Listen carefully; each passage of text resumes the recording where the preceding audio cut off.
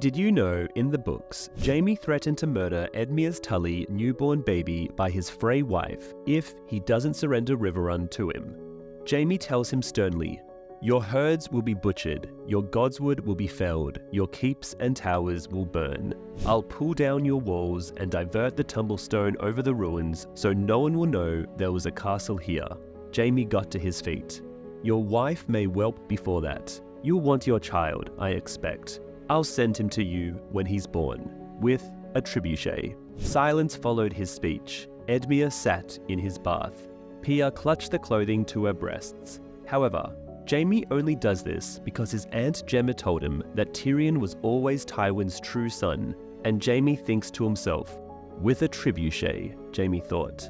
If his aunt had been there, would she still say Tyrion was Tywin's son? Which is an awful reason to do something so horrible. Anyway, subscribe for more.